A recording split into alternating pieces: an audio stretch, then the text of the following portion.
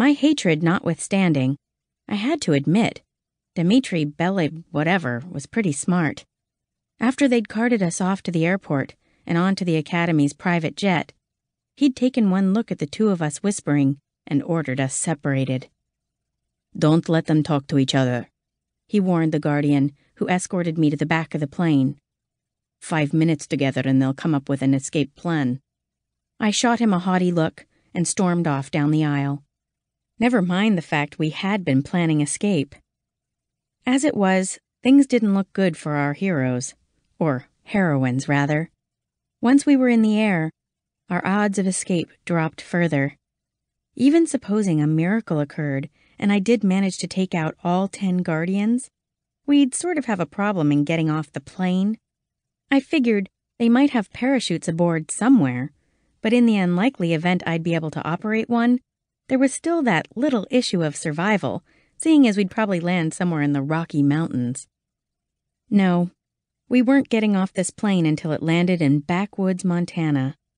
I'd have to think of something then, something that involved getting past the Academy's magical wards and 10 times as many Guardians. Yeah, no problem. Although Lissa sat in the front with the Russian guy, her fear sang back to me, pounding inside my head like a hammer. My concern for her cut into my fury. They couldn't take her back there, not to that place. I wondered if Dmitri might have hesitated if he could feel what I did, and if he knew what I knew. Probably not. He didn't care. As it was, her emotions grew so strong that for a moment I had the disorienting sensation of sitting in her seat, in her skin even. It happened sometimes, and without much warning, she'd pull me right into her head. Dmitri's tall frame sat beside me, and my hand, her hand, gripped a bottle of water. He leaned forward to pick up something, revealing 6 tiny symbols tattooed on the back of his neck. Molnia marks. They looked like 2 streaks of jagged lightning, crossing in an X symbol. One for each Strigoi he'd killed. Above them was a twisting line, sort of like a snake, that marked him as a Guardian. The promise mark. Blinking, I fought against her and shifted back into my own head with a grimace. I hated when that happened.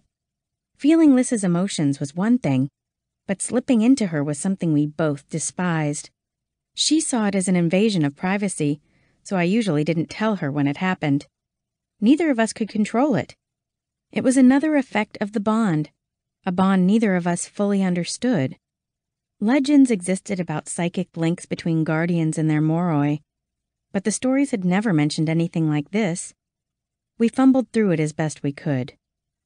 Near the end of the flight, Dmitri walked back to where I sat and traded places with the Guardian beside me. I pointedly turned away, staring out the window absent-mindedly. Several moments of silence passed. Finally, he said, "Were you really going to attack all of us?" I didn't answer. "Doing that, protecting her like that, it was very brave." He paused. "Stupid, but still brave. Why did you even try it?"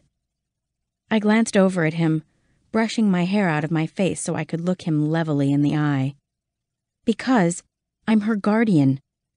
I turned back toward the window. After another quiet moment, he stood up and returned to the front of the jet,